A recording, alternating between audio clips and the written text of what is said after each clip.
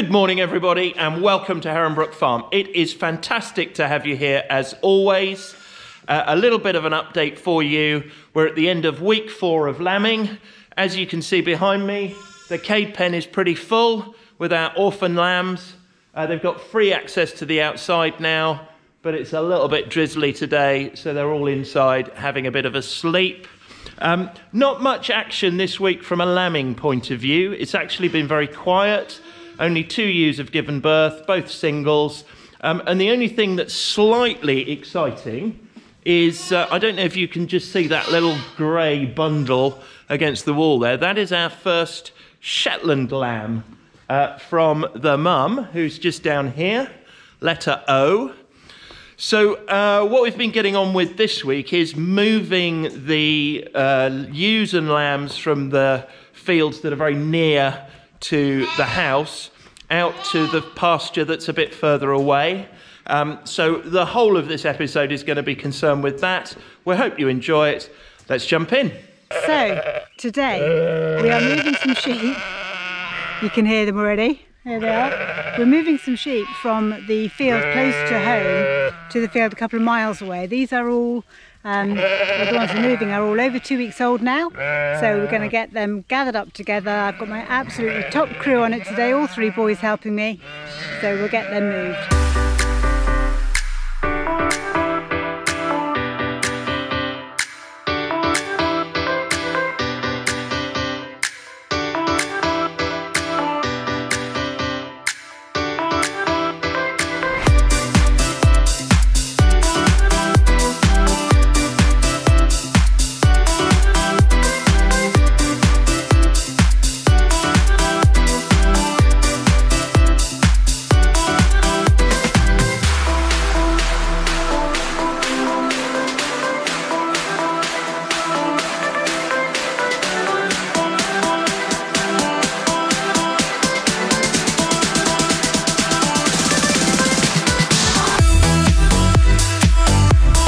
So we've got everything in.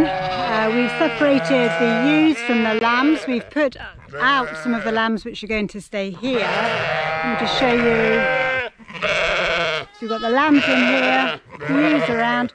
Obviously a lot of pulling because they all want to be back with their mums with their babies. So what we'll do now is double check we've got the right lambs with the right ewes. Release the ewes we don't want back into the field and then give a treatment to the lambs. It's so noisy. The treatment we give to the lambs is something called baycox. Coccidiosis is one of the things that lambs try and die from.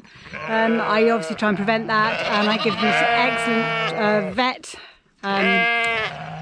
treatment you can literally only get from the vet, and I give it to all the lambs when they're quite young before I turn them out to the far field. So that's what we're going to do next.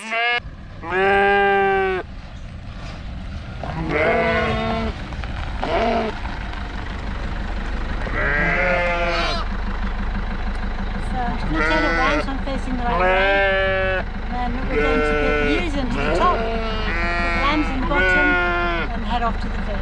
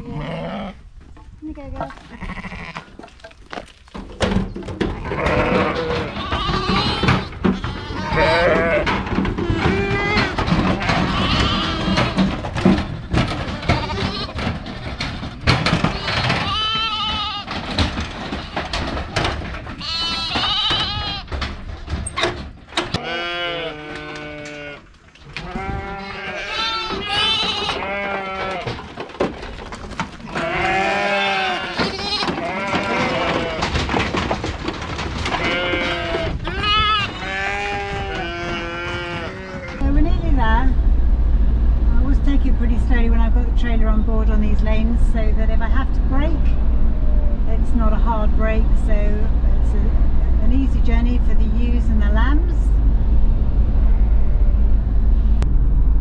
I'm popping them into the field we call Greenfield with the rest of the ewes. They'll be on this field for another 3 or 4 weeks, and then we'll move them across and put them down on the lamb down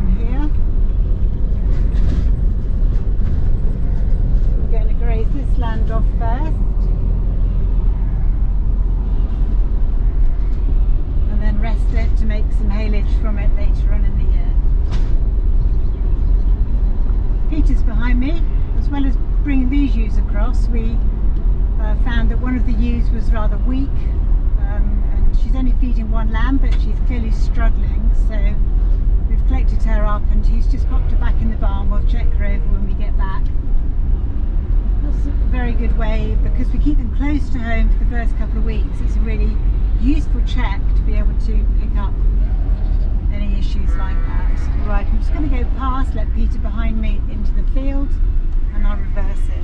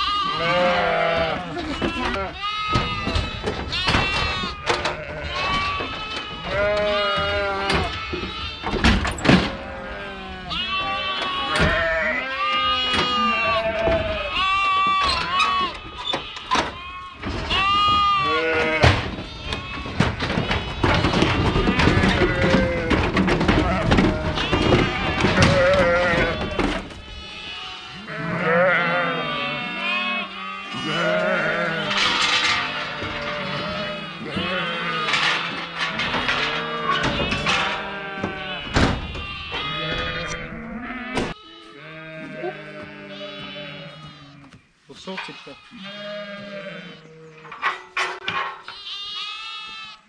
So there we have it. That's another batch of ewes and lambs across at the field.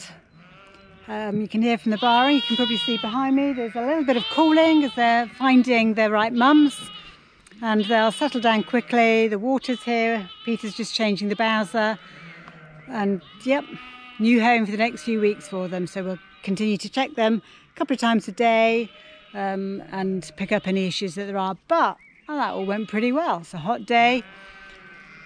Yeah, that went pretty well.